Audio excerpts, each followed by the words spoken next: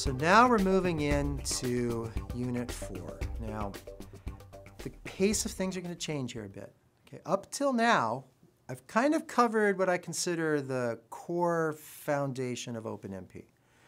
And you can go off, stop now, go off and do most of what people do with OpenMP, you can do.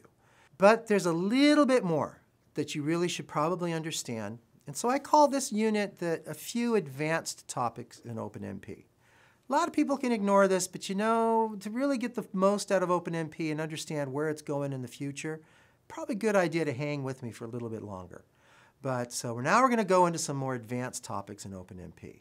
And the starting place I already hinted at before, because you know that linked list exercise we went through? Oh my God. Could you imagine doing serious programming where that kind of pass through the list once to figure out how long it is, pass through the list again to collect the pointers, pass through the list again to do it in parallel? Forget it. That's just wretched. There's got to be a better way. And there is, and it was actually a very time-consuming, difficult piece of work to get this into OpenMP. It took us 8 years of work to get this in. So it's going to be easy for me to present, but I want you to understand this was not easy to get into OpenMP. The idea is tasks. Now, a task is a general concept. It appears in parallel programming languages all over the place, but in OpenMP, you just think of it as an independent unit of work. And we have this nice, cute little picture here that kind of summarizes it. And you just want to take those units of work, put them into some kind of task queue or some kind of queued up construct, and just have the system implement them and run them when they can, hopefully together. So a task consists of some code to execute. It consists of the data environment that carried with that task, and it consists of internal control variables that control that environment. It's a new concept I've thrown at you, so I better explain it. In OpenMP, there are certain features of the environment that constructs control, like, for example, the default number of threads. If I have parallel, pragma OMP parallel, and that's it, it's going to create a number of threads. How many threads is it going to create? Well, I don't know. Did I tell it how many threads to create? Maybe I did, maybe I didn't. How does it keep track of how many threads to create by default?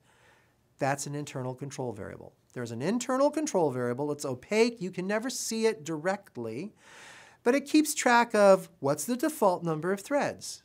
Okay, so there's a number of these internal control variables that control the behavior of the OpenMP program. These are the things you manipulate with the runtime library routines. OMP set num threads. Okay, that sets the internal control variable for the default number of threads. OMP get num threads. Okay, that queries the internal control variable and returns what its value is. So there's a whole number of them, and most of them have this OMP set library routine, OMP get library routine. So what I'm telling you is the binding of internal control variables happens not to a thread, but to a task. And this is one of the difficult subtleties we had to work through the language to figure out how to get tasks totally integrated into OpenMP. So let me continue. So you create a bunch of tasks, and the system may run the tasks right away, but it may defer them to run them later on. And I like to think of it as you have some kind of queue mechanism that stores up the tasks until available threads are there to run them, and then they'll pick up a task and run them and schedule them. All right, let's look at some examples. Okay, so you're going to have a task construct, which defines a task. And so here we have a piece of code where I have to create threads. Remember, OpenMP, you never get threads without a parallel construct. So here I have a pragma OMP parallel that's going to create a parallel construct. So I've got a team of threads. So now I have a pragma OMP task. Each and every thread in the team is going to see that pragma OMP task. Remember, I haven't changed how basic OpenMP works. And so what it's telling them is the following structured block, which in this case contains just one line, the following structured block is turned into a task. So each thread is going to create a task, and that task will be called foo. Okay, it'll call the function foo. Now, what OpenMP says is all the tasks I've created are guaranteed to complete at the following barrier. So we're going to create a task, one per thread.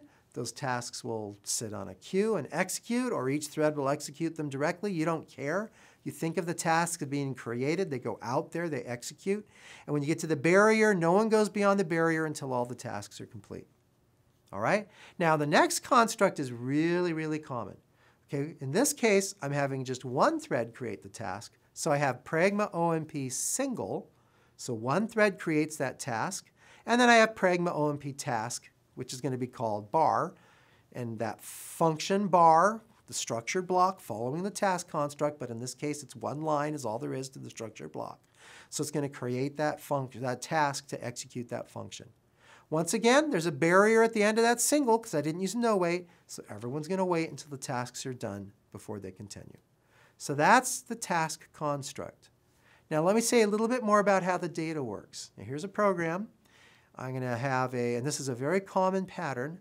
It's called the divide and conquer pattern. So what I have is I'm going to do a Fibonacci sequence. By the way, this is a terrible way to actually do a Fibonacci sequence if you care about Fibonacci sequences. But we just want a simple example that actually does a well-defined operation. So yes, don't get on my case for ugly Fibonacci sequence solvers. You know, this is just a simple way to show the divide and conquer pattern. So here I have a function called fib. It's going to have to be called, if it's going to do anything in parallel, it's going to have to be called by a routine that has a parallel region already. So assuming it's called by within a parallel region, we come inside this function. I declare some variables on the stack, x and y, they're private. If the n passed in as an argument to the function is less than 2, I immediately return n. The Fibonacci sequence of 1, the Fibonacci sequence of 0 just returns that value. Okay?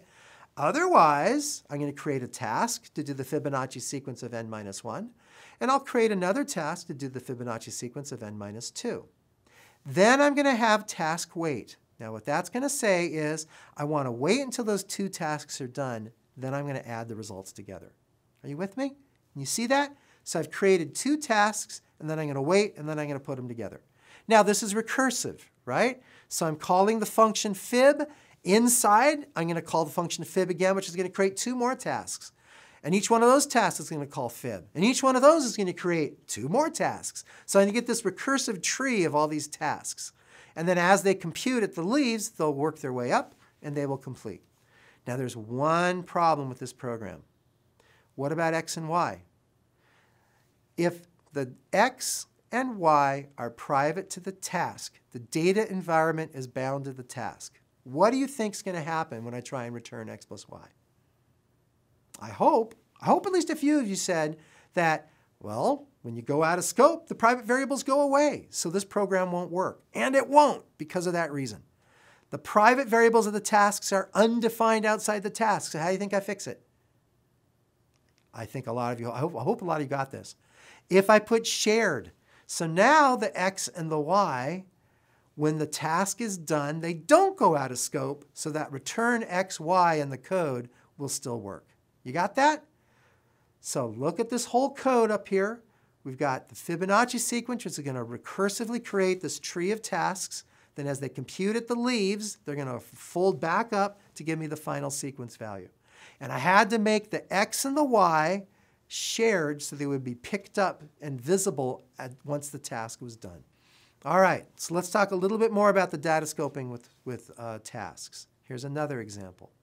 So here I'm going to have an example where I'm going to walk through a list, and I have a shared value of this list. All right, so I'm going to go through there, and I'm going to walk through. And what's wrong with this code?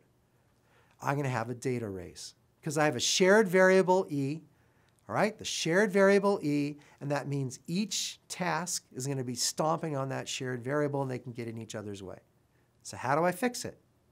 How about I put a first private right there? So now, as I capture each task, as I create each task, it's going to look at the value of e at that point. It's going to create a private variable for that value e of that pointer, and it's going to initialize it to that pointer, so now the task will execute on its own copy of that pointer. All right? This is so common that by default, a private variable will be made first private. I've given you a quick rundown of tasks.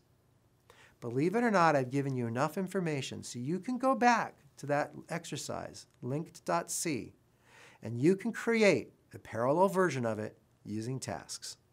Go for it. And we'll talk about it in a little while.